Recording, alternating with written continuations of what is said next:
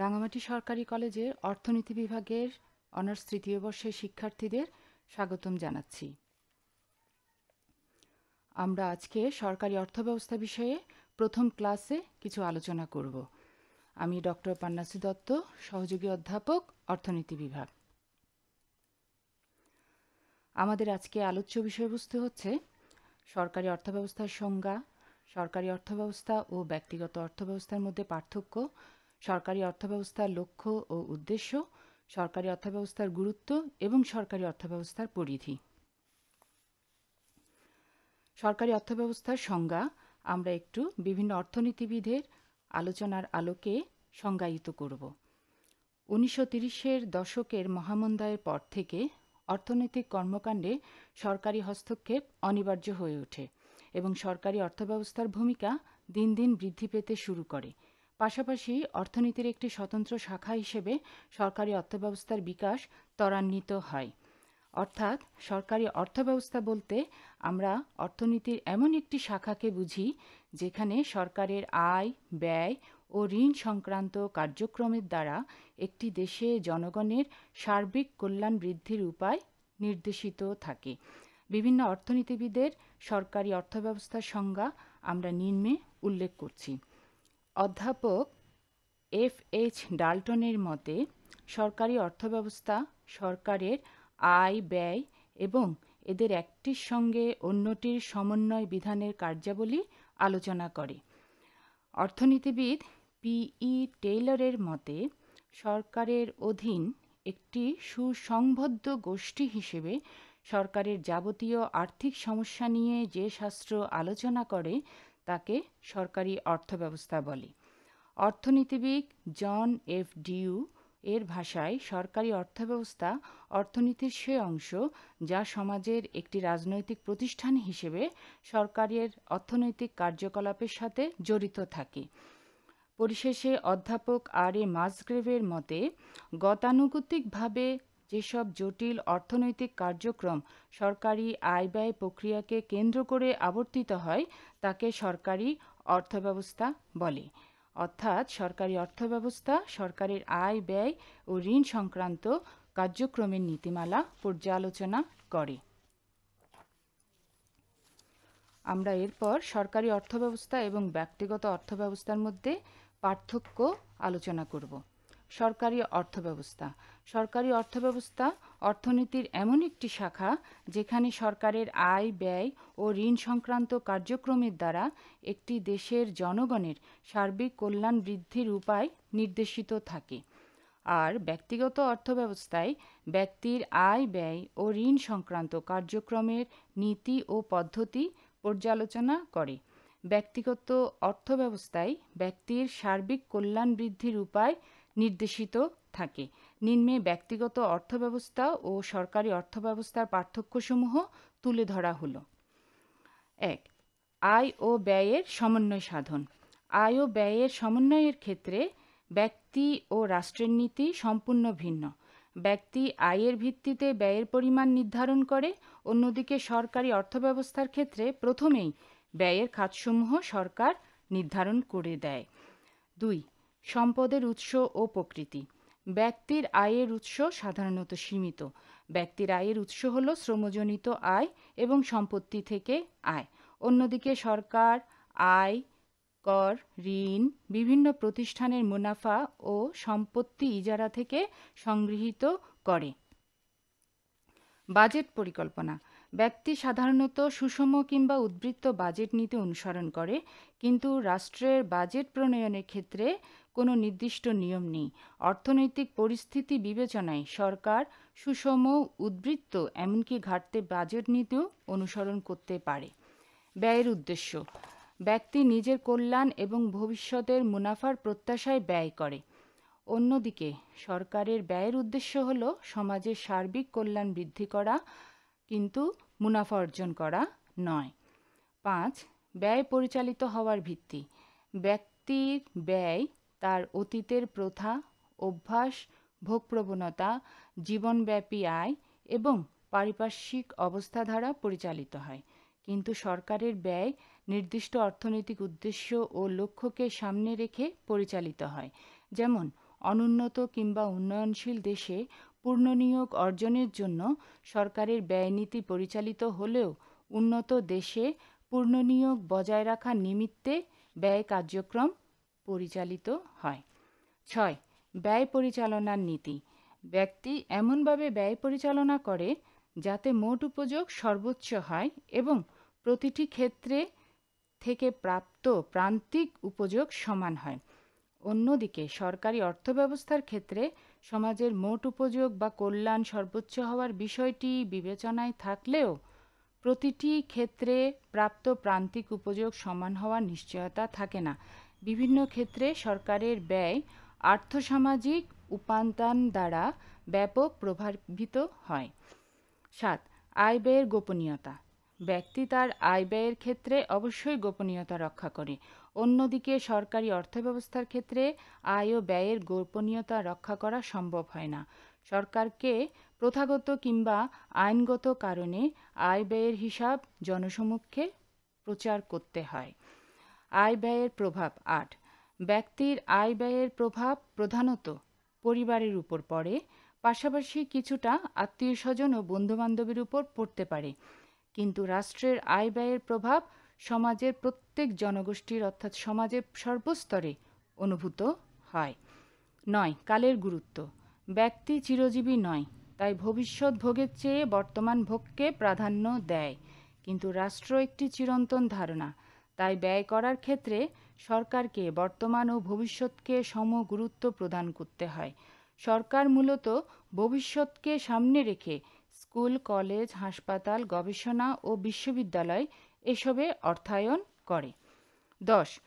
অন্যতম একটি বিষয় মুদ্রা ছাপানোর অধিকার। ব্যক্তিগত অর্থব্যবস্থার ক্ষেত্রে ব্যক্তির মুদ্রা ছাপানোর অধিকার নেই। সরকার কর্তৃক প্রচলিত মুদ্রাই ব্যক্তি ব্যবহার করে। অন্যদিকে সরকারি অর্থব্যবস্থার ক্ষেত্রে সরকারের মুদ্রা ছাপানোর অধিকার রয়েছে। প্রয়োজনে অতিরিক্ত ব্যয় নির্বাহের জন্য মুদ্রা ছাপানোর উদ্যোগ নিতে পারে সরকার। ঋণ গ্রহণ। ব্যক্তি প্রয়োজনে অভ্যন্তরীণ প্রতিষ্ঠান কিংবা ব্যক্তিবর্গ থেকে ঋণ গ্রহণ করতে পারে। অন্যদিকে সরকার অভ্যন্তরীণ প্রতিষ্ঠান ও ব্যক্তিবর্গ ছাড়াও বিদেশি প্রতিষ্ঠান কিংবা সরকার থেকে ঋণ গ্রহণ করতে পারে। দায়বদ্ধতা। 12. ব্যক্তিগত অর্থব্যবস্থার ক্ষেত্রে ব্যক্তি নিজেই নিজের কাছে দায়বদ্ধ থাকে, কারো সিদ্ধান্তে তাকে পরিচালিত হতে হয় না। পক্ষান্তরে সরকারি অর্থব্যবস্থার ক্ষেত্রে সরকার জনগণের নিকট দায়বদ্ধ থাকে। সরকারকে ব্যয় করার জন্য পার্লামেন্ট থেকে অনুমোদন নিতে হয়। পরিশেষে বলা যায়, ব্যক্তিগত অর্থব্যবস্থা ব্যক্তি বা পরিবারের কল্যাণ বৃদ্ধির লক্ষ্যে পরিচালিত হলেও সরকারি অর্থব্যবস্থা সামগ্রিক বা সামাজিক কল্যাণ বৃদ্ধির লক্ষ্যে পরিচালিত হয়।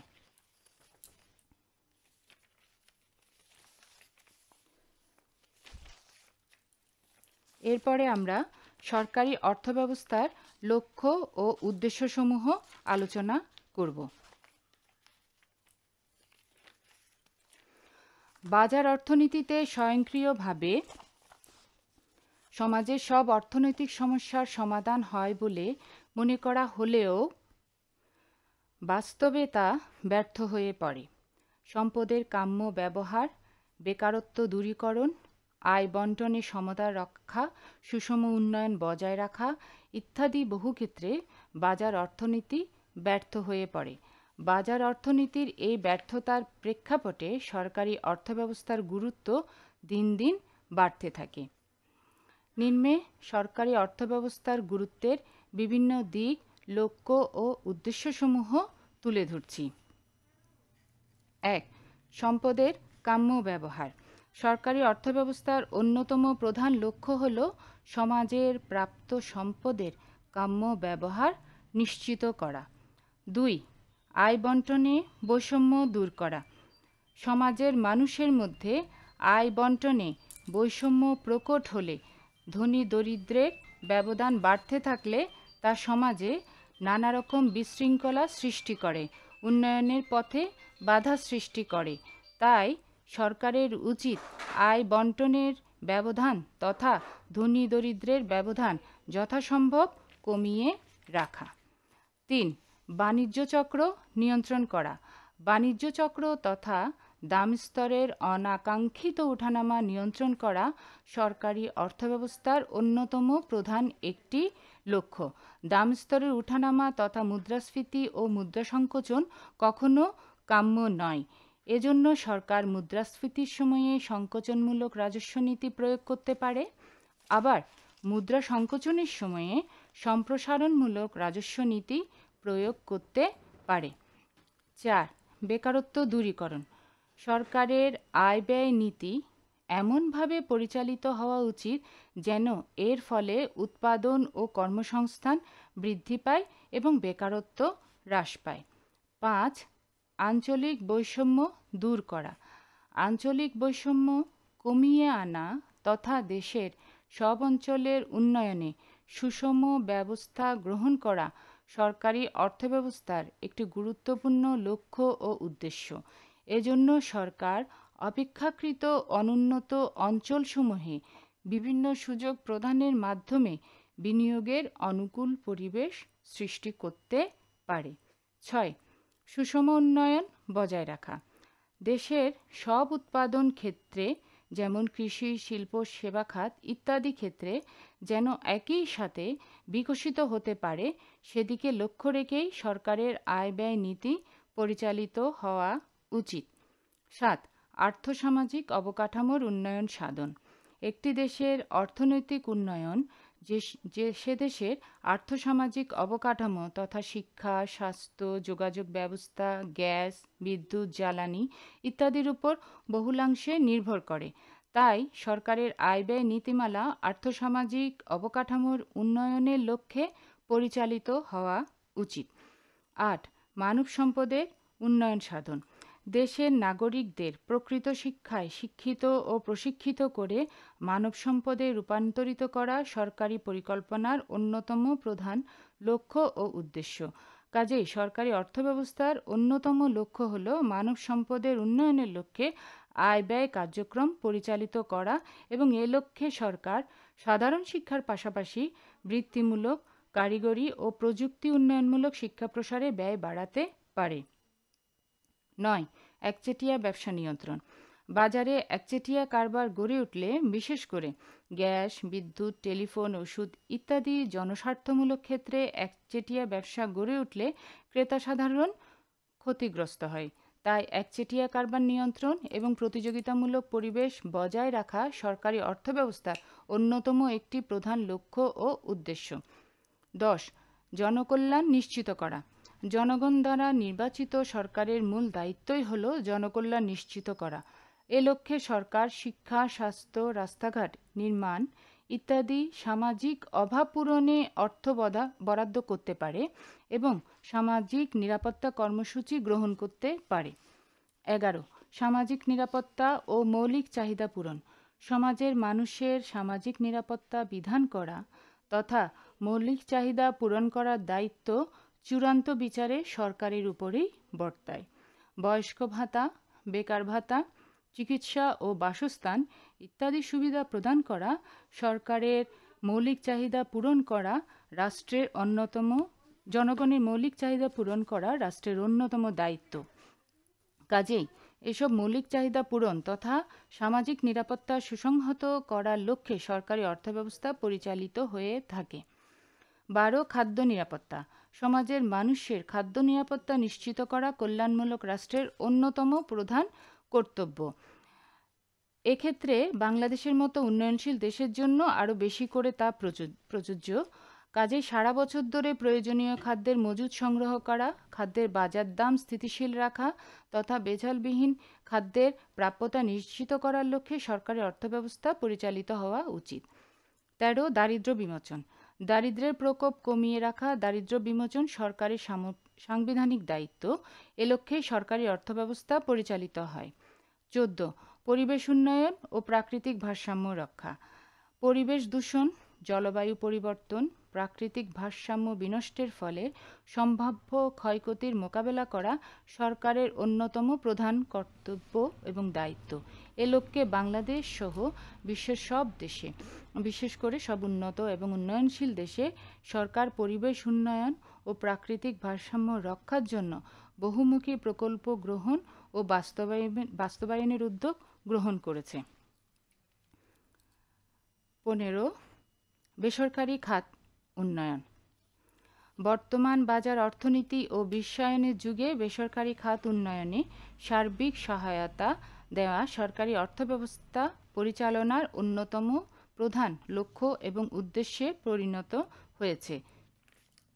এরপর বৈদেশিক খাত উন্নয়ন বা বাণিজ্য ব্যবধান কমানো।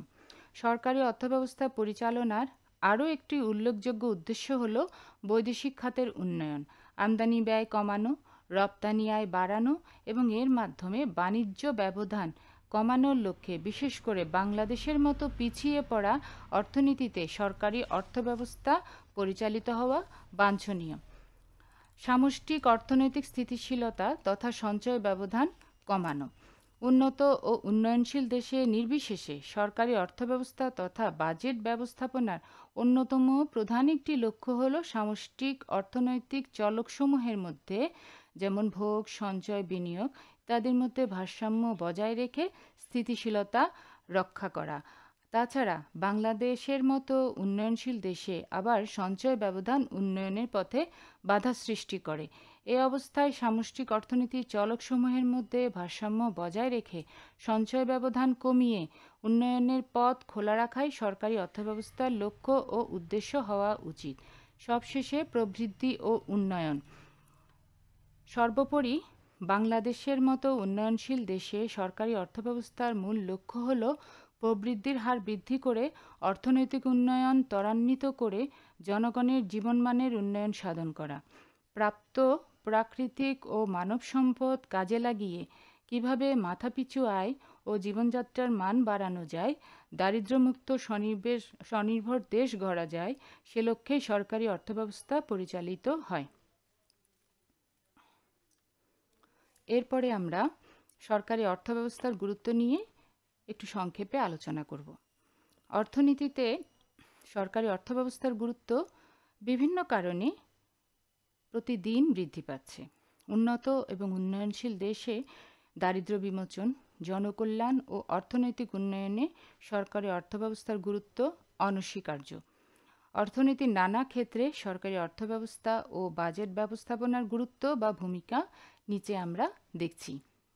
প্রথমে জাতীয় সম্পদের ব্যবহার। সম্পদের যথাযথ দক্ষ ব্যবহার নিশ্চিত করার মাধ্যমে অর্থনৈতিক উন্নয়নে প্রত্যক্ষ ও পরোক্ষ অবদান রাখার ক্ষেত্রে সরকারি অর্থব্যবস্থার গুরুত্ব অপরিসীম। অবকাঠামো উন্নয়ন। সরকার অবকাঠামোর উন্নয়নের মাধ্যমে প্রত্যক্ষ ও পরোক্ষভাবে অর্থনৈতিক উন্নয়নে সহায়ক ভূমিকা পালন করে। রাস্তাঘাট তৈরি ও মেরামত, ব্রিজ, কালভার্ট নির্মাণ, বিদ্যুৎ ও গ্যাস সংযোগ ইত্যাদি অবকাঠামো উন্নয়নের ফলে অর্থনীতিতে কৃষি ও শিল্পসহ সব খাতে বিনিয়োগের ভিত রচিত হয়। কাজেই অবকাঠামোর উন্নয়নের মাধ্যমে অর্থনৈতিক কর্মকাণ্ড সম্প্রসারণ সরকারি অর্থব্যবস্থার গুরুত্ব অনস্বীকার্যভাবে হয়ে পড়ে। 3. বিনিয়োগ ও কর্মসংস্থান। অর্থনীতিতে সরকারি ব্যয় বৃদ্ধির ফলে সামগ্রিক চাহিদা বাড়ে। এর ফলে ব্যক্তিখাতে বিনিয়োগ ও কর্মসংস্থান বাড়ে। কাজেই বিনিয়োগ ও কর্মসংস্থান বাড়ানোর মাধ্যমে সরকারি অর্থব্যবস্থা অর্থনীতিতে বা সমাজ জীবনে বেকার সমস্যার সমাধান করতে পারে। আয় বৈষম্য হ্রাস। আয়ের অসম বণ্টন দূর করে ধনী গরিব ব্যবধান কমানোর ক্ষেত্রে সরকারি অর্থব্যবস্থা সহায়ক ভূমিকা পালন করে। 5. দারিদ্র্য ও বেকারত্ব বিমোচন। সরকার দারিদ্র্য বিমোচনে প্রত্যক্ষভাবে বিভিন্ন প্রকল্প গ্রহণ ও বাস্তবায়ন করে।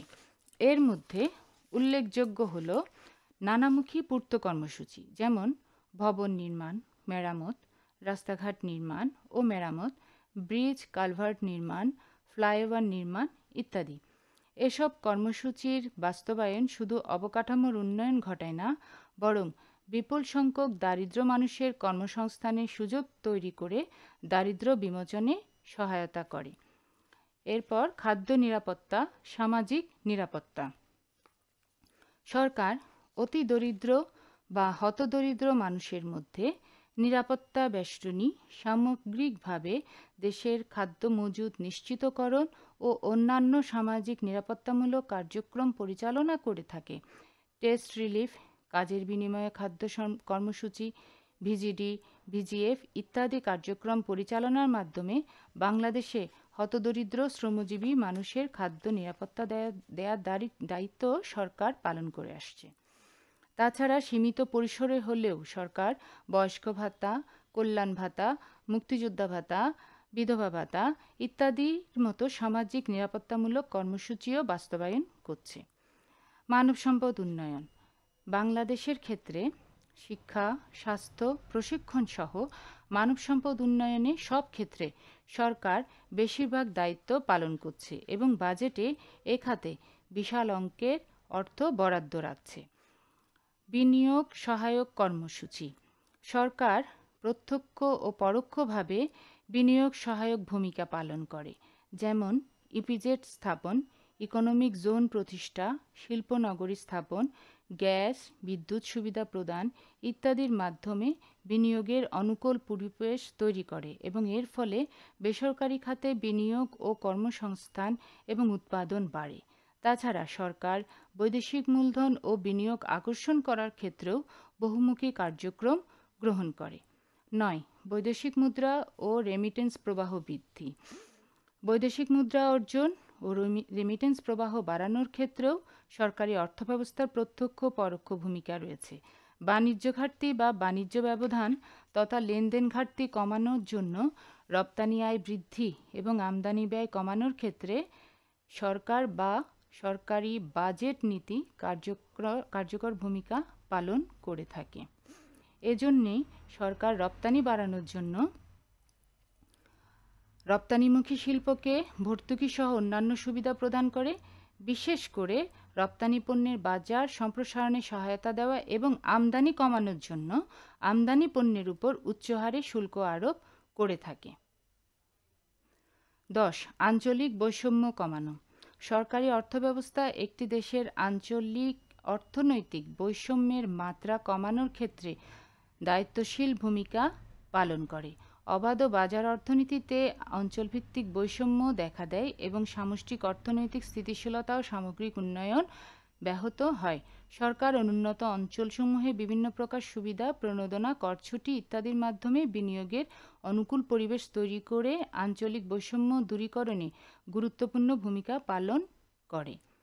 বাণিজ্য চক্র নিয়ন্ত্রণ সরকারি অর্থব্যবস্থা তথা সরকারের বাজেট ব্যবস্থাপনা, রাজস্ব নীতি ও আর্থিক নীতি অর্থনীতিতে বাণিজ্য চক্র নিয়ন্ত্রণে, মুদ্রাস্ফীতি ও মুদ্রা ব্যবস্থা নিয়ন্ত্রণে কার্যকর ভূমিকা পালন করে। 12.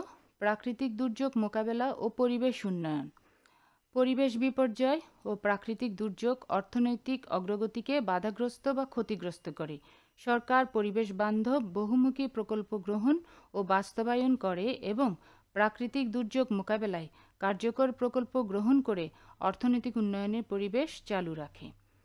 এরপরে বেসরকারি খাত উন্নয়ন অবকাঠামোর উন্নয়ন সহ নানামুখী আর্থিক ও কারিগরি সহায়তা দিয়ে সরকার বেসরকারি খাতে বিনিয়োগের অনুকূল পরিবেশ তৈরির জন্য বাজেটে বিপুল পরিমাণ ব্যয় বরাদ্দ রাখে।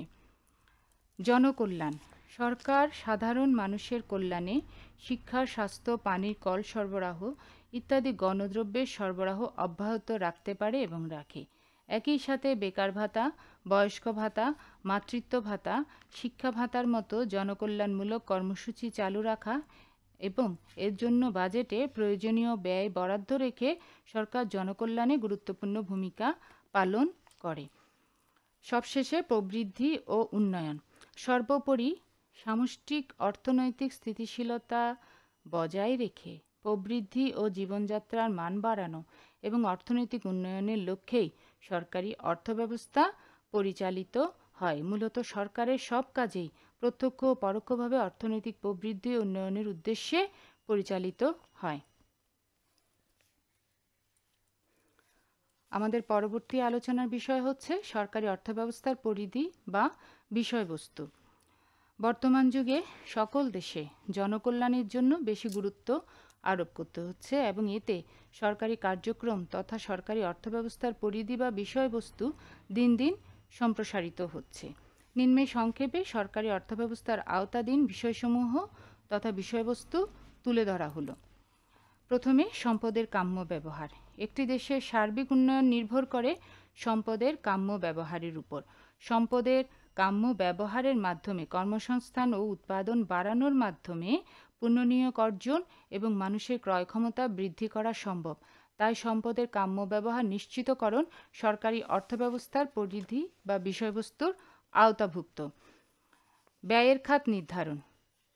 সরকার অর্থব্যবস্থা পরিচালনা করতে গেলে প্রথমেই সরকারকে ব্যয়ের খাত নির্ধারণ করতে হয়। তাই নির্ধারিত ব্যয়ের খাত উৎপাদনশীল কিনা, বর্তমানে অনুৎপাদনশীল হলেও ভবিষ্যতে উৎপাদনশীল হবে কিনা, এসব বিষয় সরকারকে বিবেচনায় রাখতে হয়। তাই ব্যয় বরাদ্দের খাত নির্ধারণ সরকারি অর্থব্যবস্থার একটি গুরুত্বপূর্ণ আলোচিত বিষয়। রাজস্ব সংগ্রহ। সরকারি অর্থব্যবস্থায় আরও একটি গুরুত্বপূর্ণ বিষয় হলো রাজস্ব সংগ্রহ। তাই সরকারকে শুধু ব্যয়ের খাত নির্ধারণ করলে হয় না, এই ব্যয় কোথা থেকে সংস্থান করা হবে, কোন খাতে অগ্রাধিকার প্রদান করা হবে এবং কোন খাত থেকে কত কর রাজস্ব সংগ্রহ হবে ইত্যাদি নানাবিধ বিষয় সরকারকে ঠিক করতে হয়। ঋণ সংগ্রহ ও পরিশোধ।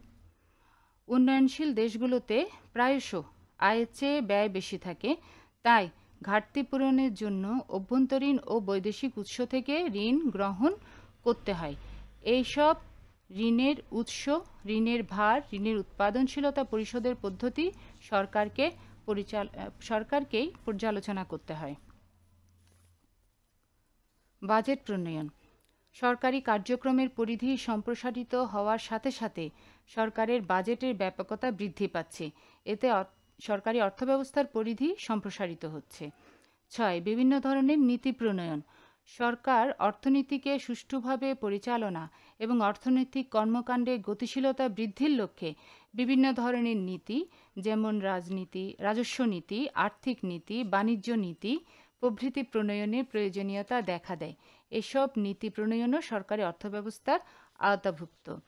এরপরে রয়েছে বাণিজ্য চক্র প্রতিরোধ।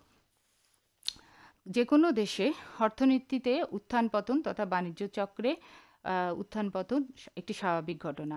বাণিজ্য চক্রের পতনের সময় দেশে মন্দা সৃষ্টি হয় বা বেকারত্ব সৃষ্টি হয়। এক্ষেত্রে সরকারকে সরাসরি কিছু পদক্ষেপ নিতে হয়। বাণিজ্য চক্র প্রতিরোধ কিংবা প্রশমিত করা সরকারি অর্থব্যবস্থার আওতার মধ্যে পড়ে। বাজার নিয়ন্ত্রণ।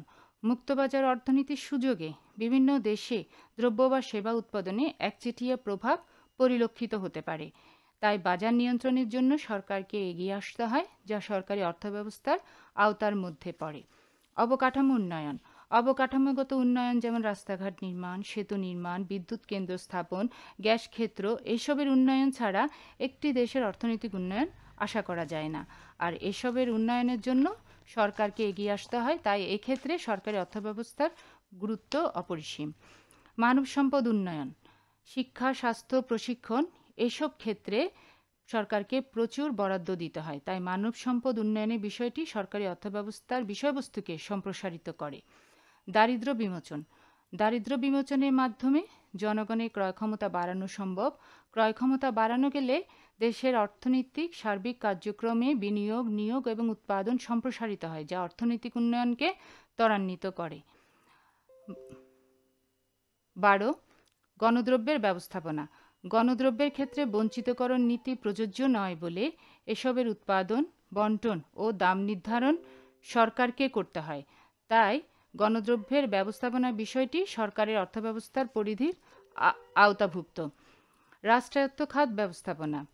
রাষ্ট্রায়ত্ত খাতের সমৃদ্ধি একটি দেশের অর্থনৈতিক অগ্রগতির পরিচায়ক। তাই রাষ্ট্রায়ত্ত খাত ব্যবস্থাপনার বিষয়টি সরকারি অর্থব্যবস্থার আওতাভুক্ত। পুনর্বিনিয়োগ অর্জনের পদক্ষেপ। একটি দেশে অর্থনৈতিক সমৃদ্ধি অর্জনের জন্য পুনর্বিনিয়োগ অর্জনের কোনো বিকল্প নেই। পুনর্বিনিয়োগ অর্জনের মাধ্যমে একটি দেশের সম্পদের কাম্য ব্যবহার নিশ্চিত হয়, যে কারণে পুনর্বিনিয়োগ অর্জনের বিভিন্ন পদক্ষেপ সরকারি অর্থব্যবস্থার বিষয়বস্তু হিসেবে পরিগণিত হয়। অর্থনৈতিক স্থিতিশীলতা বজায় রাখা। একটি দেশের কাঙ্ক্ষিত অর্থনৈতিক উন্নয়নের স্তর নিশ্চিত করার জন্য অর্থনৈতিক স্থিতিশীলতা একান্ত অপরিহার্য, যে কারণে উল্লেখিত বিষয়টি সরকারি অর্থব্যবস্থার আওতার মধ্যে আসে। উন্নয়ন প্রকল্প প্রণয়ন ও বাস্তবায়ন।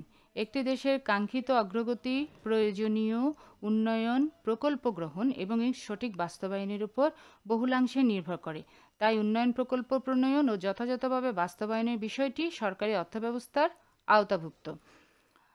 মুদ্রা ও আর্থিক খাত ব্যবস্থাপনা। সামষ্টিক অর্থনীতির সূচকের কাঙ্ক্ষিত পরিবর্তনের জন্য সঠিক সময়ে সঠিক নীতি গ্রহণ ও বাস্তবায়নের প্রয়োজনীয়তা রয়েছে। তাছাড়া এসব পদক্ষেপ বাস্তবায়নের জন্য প্রচুর ব্যয় বরাদ্দের প্রয়োজনীয়তাও রয়েছে। তাই মুদ্রা ও আর্থিক খাত ব্যবস্থাপনা বিষয়টি সরকারি অর্থব্যবস্থার আওতায় আসে। এরপরে আয় বৈষম্য হ্রাস।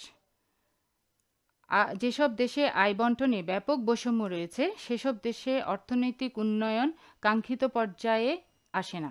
তাই আয় বণ্টনে বৈষম্য কমানোর জন্য বিভিন্ন পদক্ষেপ গ্রহণ করতে হয়, আর এসব বিষয়সমূহ সরকারি অর্থব্যবস্থার আওতাভুক্ত বিষয়। পরিবেশ উন্নয়ন ও প্রাকৃতিক ভারসাম্য রক্ষা। গ্রিনহাউস এফেক্টের কারণে পৃথিবীর তাপমাত্রা বৃদ্ধির কারণে এবং প্রাকৃতিক ভারসাম্য নষ্ট হচ্ছে, এতে পরিবেশ নানাভাবে প্রভাবিত হচ্ছে। তাই পরিবেশ উন্নয়ন ও প্রাকৃতিক ভারসাম্য রক্ষার জন্য বাজেট বরাদ্দ সমন্বিত কর্মসূচি প্রণয়ন সরকারি অর্থব্যবস্থার অন্যতম উদ্দেশ্য। সবশেষে সামাজিক নিরাপত্তা নিশ্চিতকরণ। অন্ন, বস্ত্র, বাসস্থান, শিক্ষা ও চিকিৎসা সুবিধা সহ নানাবিধ মৌলিক চাহিদা পূরণের মাধ্যমে সামাজিক চাহিদা নিশ্চিতকরণের উদ্দেশ্যে সরকার নানাবিধ পদক্ষেপ নিয়ে থাকে। তাই সামাজিক নিরাপত্তা নিশ্চিতকরণের বিষয়টি সরকারি অর্থব্যবস্থার আওতাভুক্ত। তাছাড়া আয় বৈষম্য হ্রাস, পরিবেশ উন্নয়ন, রাষ্ট্রায়ত্ত খাতের ব্যবস্থাপনা, বেসরকারি খাতের জন্য সুষ্ঠু পরিবেশ এবং সামাজিক নিরাপত্তা নিশ্চিত, এসবের জন্য সরকারকে এগিয়ে আসতে হয়। তাই উল্লেখিত বিষয়গুলোও সরকারি অর্থব্যবস্থার পরিধি বা বিষয়বস্তুর মধ্যে অন্তর্ভুক্ত হয়ে পড়ে। ধন্যবাদ অনার্স তৃতীয় বর্ষের ছাত্রছাত্রীদেরকে।